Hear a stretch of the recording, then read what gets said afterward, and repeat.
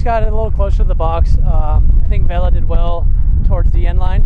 Got it back to Solo, who laid me up perfectly, and I just struck it well. Kind of easy finish, but struck it well off the turf. So it was good to get the goal, get us back in the game. But obviously the result isn't what we wanted.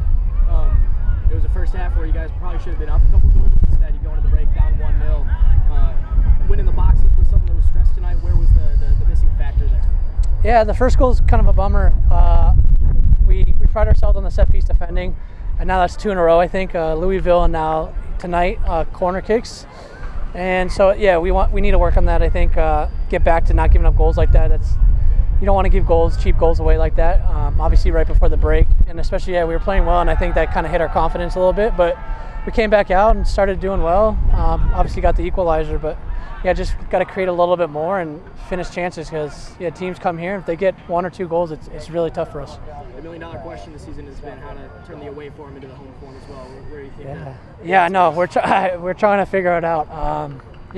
We just stop giving away cheap goals, I think, and then also we got to score. If we score 2, then obviously it's different. It's going to be tough for teams to compete, but yeah, it doesn't seem like we can get that second goal, that third goal.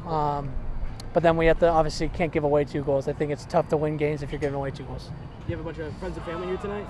I have some friends, so they're visiting, so that's nice. And then some family always.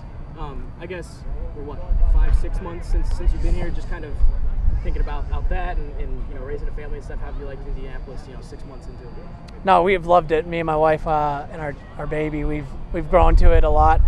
We're settled in our house. We're settled in the community. We're loving it.